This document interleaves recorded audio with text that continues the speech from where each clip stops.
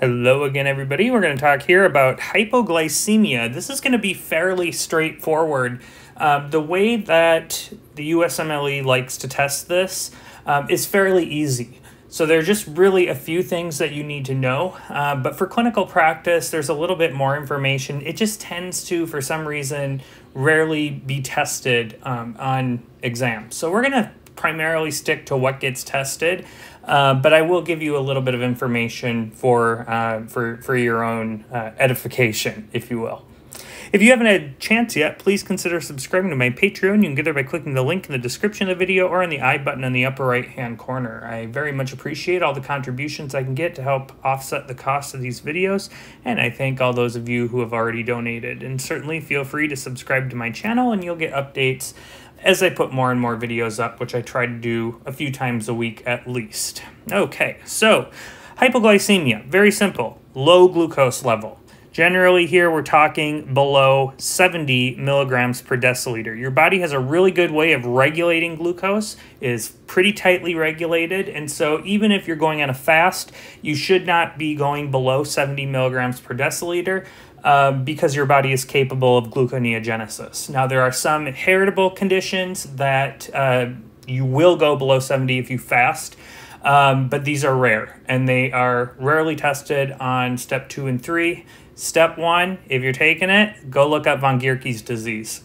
Okay, so the normal level is between 70 and 120 fasting, and symptoms usually appear when the blood glucose drops below 50, but there's really no direct correlation between symptoms and glucose levels, so you can't really rely on that. The symptoms of hypoglycemia are attributed to sympathetic activation. What's going to happen is you become hypoglycemic and your adrenal gland's going to overdrive, and one of those things that your adrenal gland makes is epinephrine.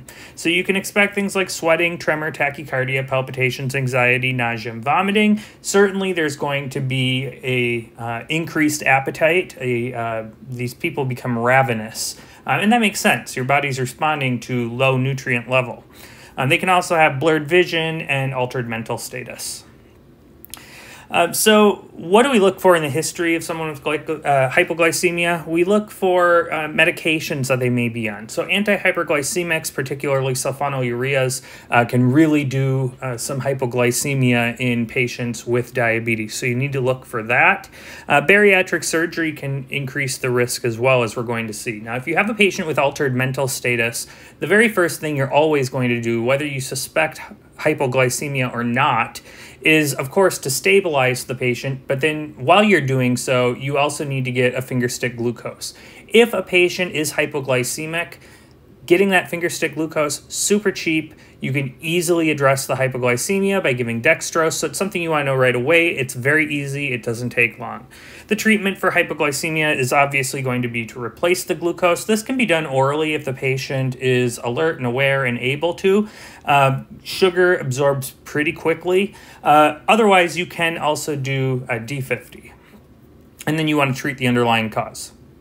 So there are a number of causes of hypoglycemia. I have them up here. However, the exam likes to bring in the labs. So what labs do you want to get? You want to get a finger stick glucose, obviously. We want to look for signs of an infection. Infections can cause hypoglycemia. So you want to get a CBC. We're going to get a BMP as well. We'll get thyroid function tests because hypothyroidism can cause hypoglycemia. We're going to get an insulin level. Some of these patients may be taking insulin. They may have taken too much if they're diabetic, or they may be taking insulin that doesn't belong to them. We'll come to that. You want to get a C-peptide level for reasons we'll go into. Liver function test is useful. Sometimes this can be associated with liver failure. Remember, the liver is responsible for a lot of gluconeogenesis. And then a tox screen, including urine sulfonylureas. Now, this is often how it's shown to you. You'll get a patient with hypoglycemia, and then you'll have these three choices that show up, maybe a couple other ones, but these are the big three. So insulinoma, meaning a tumor in the pancreas that secretes insulin. Exogenous insulin, meaning they're either taking insulin that doesn't belong to them, or they are taking insulin that is prescribed to them, but they took too much. And then sulfonylureas. So remember that when we make our own insulin, we first make pre-proinsulin, then it turns to proinsulin, and then finally it gets cleaved to insulin along with C-peptide. Now, if you are taking insulin, like subcutaneous insulin, you will not have that C-peptide. That C-peptide does not exist on synthetic insulin, only the insulin you make. So if you have a patient with exogenous insulin, certainly their plasma insulin will be high. However, their C-peptide will be either normal or low. Why low? Because you're not going to be making your own insulin since you already have some. Negative feedback. So the C-peptide and the proinsulin will be normal or low, and of course the urine sulfonylurea will be nil, because that's not the cause. If they are taking sulfonylureas, remember how sulfonylureas work. They encourage the release of insulin, your own insulin. So you will have a high plasma insulin and you will have a high C-peptide because it's your own insulin that's being released. Proinsulin will be normal and urine sulfonylureas obviously is going to be present because that's what's causing it. Insulinoma, you can probably piece this together. You're going to have a high plasma insulin and a high C-peptide. Remember, again, this is your insulin, so you will have C-peptide. You'll have a high proinsulin, and then you'll have no sulfonylureas. So these are the three that are commonly tested, and it's worth your time figuring out how this happens from a biochemical perspective because it'll make it a lot easier to read these charts and understand what's going on and why, as opposed to just memorizing it cold. These are some of the causes of hypoglycemia. Obviously, diabetic related, I would say that's probably the #1 cause. Patients took too much insulin, too much of the hyperglycemic.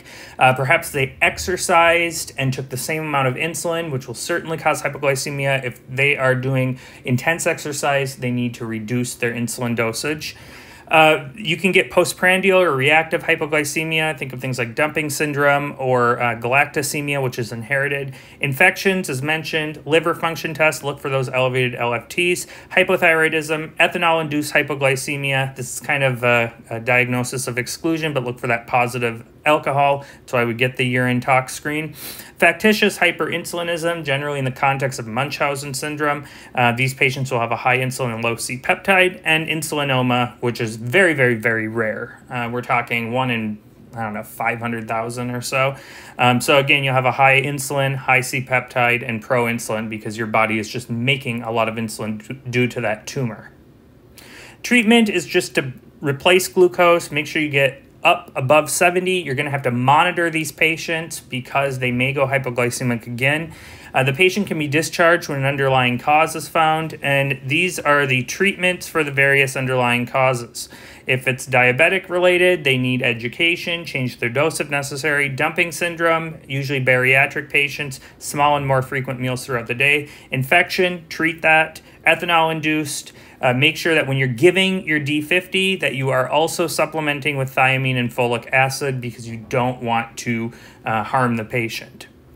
Insulinoma, you want to image, give octreotide, and factitious hypoglycemia. These are patients that are taking insulin that doesn't belong to them. They need a psychiatry referral and likely behavioral therapy.